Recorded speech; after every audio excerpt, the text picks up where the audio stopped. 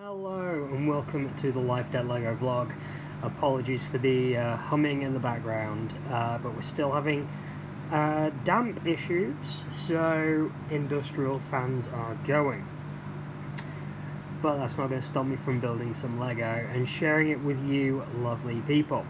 So this build is Anakin's Jedi Interceptor from the opening scenes of Revenge of the Sith. The box is looking a bit battered. I believe we have either my cat or my daughter to thank for that. Lily! Hello, Lily. Say hello to the lovely people. Okay, if you're going to say hello, do it nicely and not... Hey, ladies and gentlemen, there's my cat's butt. Here we go. So, yes, Anakin's Jedi Interceptor. Now, this was first released in 2005. And has had a few different iterations since then, but this is the most recent one, and it's the second one I ever got, the first being the 2005 version, which came with a vulture droid as well. Hello, Lily. Yes, you can fuss. So, come on, out the way. Did you sit on this Lego box? Did you? Come on. Out you go. Come on. Off you go. Okay, sit there.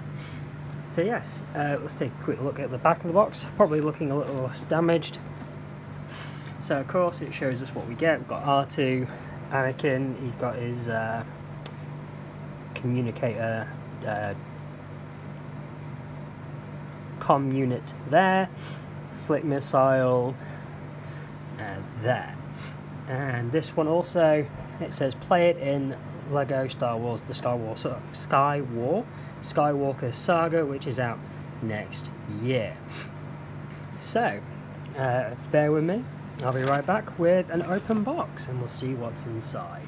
So inside the box we have the instructions, a sticker sheet, the canopy, which actually looks pretty similar, if not the same as the one from the 2005 version, but I might be completely wrong. I'll have to fish it out from the shed to confirm. Looks like JJ wants to come and play as well. So we've got 3 bags, so 1, 2, 3 there. Ladies and gentlemen, JJ, the kitten. Say hello. Hi JJ. We're not playing? Okay. You're so small and soft and cuddly. Come on, you. So yeah, there we go. That's the box. That's inside the box. I'm not sure which bag builds what, but I know I can tell you for a fact. Bag 1 comes with both R2 and Anakin there. The feline is not included in the box, but has decided that this is the place it's going to sit. Or lay. Are you comfy? I'll take that as a yes. So, I'm going to pause and get set up to build this thing and possibly remove the 2 cats from the vicinity. So, in a quick flash of editing greatness, I'll be right back. Here we have it, folks, the finished product. So there we go, Anakin's Jedi Interceptor. So let's just come down here quickly. So we've got Anakin Skywalker with his comm unit and R2-D2. Anakin, of course, comes with a lightsaber. And I don't think you can really see it here, but I do believe this is a reused torso from the Mustafar duel, because you can just faintly see here like little bits of brown showing through the black on the tunic, and those are the burn marks that we see in the on that minifigure. R2 is R2. You can't expect much more than that. So the ship itself, excuse me, JJ, down you get. Ooh, bit of plastic back. The ship itself is actually pretty small, and that's not a bad thing. It's pretty small, it's sleek. I mean, next to my hand, it's, yep. It looks small, it's sleek, it fits the bill completely, which is really cool. Cockpit, of course, canopy lifts up to allow Anakin to just sit inside, so we're just going to pop him in. Lightsaber's just rolling around, rolling around. So Anakin sits there, and according to the instructions he's meant to lay back. We'll just flip this round, stuck in the... There we go. So flip it around. Oh, not what I was planning on doing. You can see a little stickered piece here with controls and everything, and of course the canopy closes. The canopy is actually attached by a little kind of few pieces here that actually the building technique there I thought was pretty ingenious. So we'll turn that back around. You can see Anakin in the cockpit, just there. I've got a nice little slot here for R2, so we'll just pop R2 in there. Now, when I first got my first Jedi Interceptor from 2005, the wings were much thinner. They didn't have the base there for R2 to sit on.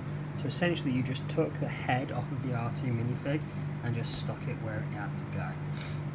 Which, you know, pretty lame in comparison now. So the S-foils open up, and I'll show you the bottom as well. They've got like a nice sticker design on there. And then you flip it over, and the S-foils open up here. Now, what's also interesting is they've got these two clips here where you are meant to put your spare flick missile in one and Anakin's lightsaber in the other, but I'm not going to really do that. But you know, if I was to display it, oops, what did I just break? Oops, just broke a blaster. Just flip that back over.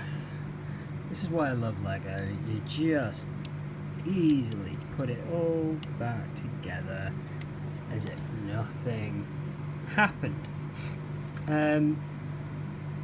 So yeah, to display it, you've really just got to have your top S-foils open, unless you're going to hang it. Now, I haven't decided how I'm going to display this yet, because the office is in pretty much a lot of disarray, whilst I put some new furniture in there, and with all the work that's going on currently in the front room and the kitchen, it's pretty difficult to really sort that out. Anyway, enough about life. JJ, don't play with my missiles. So yeah, it's a really nice set. Looking at it now, I think piece to price ratio is pretty good. It's just £25. I think it was around 250 something pieces. So it's pretty good. The size is accurate. It's accurate for the vehicle from the films. So I've got no complaints there. I'm also glad that Lego didn't go ahead and just make this and a hyperspace ring for like a jacked up price like they did with Obi-Wan's Jedi Interceptor a few years back, especially since the hyperspace ring didn't look all that great, in my opinion. So I'm really glad that they just did the ship itself without the added hyperdrive. I really love the fact that you can stick R2 in here. Really good stickers. I mean, I've shown you the one in the cockpit, and these are also stickers here, and there's a really nice little sticker of the Republic logo just there. Like nice little details here with the blaster, if you can see it there, and a little pipe just here, move out of the shadow, and it's bright. I mean, of course, the vehicle in the film is bright, it's yellow and grey, but it's really cool kind of getting that in Lego form as well. And I think this will look really nice with the Anakin's Jedi Fighter that came out last year or the year before. I think they'll look really nice together on display, so yeah, I'm looking forward to kind of putting those out there together. So yeah, before I go, I'd just like to thank you all for watching, thank you all for visiting the blog or the YouTube channel, wherever you have seen this, and say bye bye, JJ. Lily, you saying bye bye?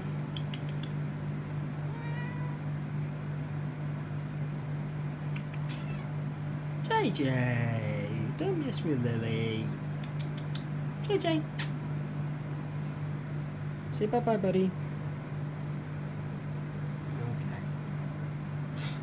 So yeah, until next time, ladies and gents, punch it Chewie.